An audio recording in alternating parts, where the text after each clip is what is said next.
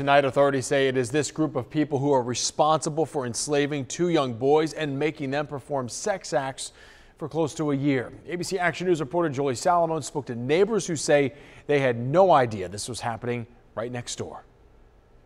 Tonight, St. Pete Police arresting 6 people, authorities still searching for a 7th. Investigators say this group of 6 men and 1 woman sexually exploited 2 teens living inside a mobile home in St. Petersburg. It's kind of unnerving to know that. I mean, it really is.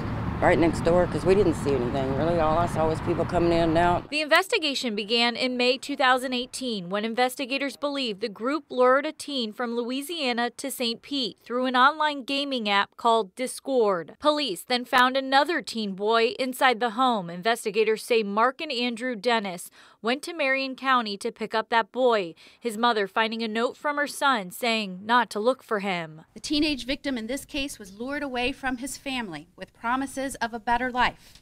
Instead, he was moved into a filthy trailer and used as a sex slave for nearly a year. Authorities tonight still searching for Curtis Gruwell, who also lived in the mobile home.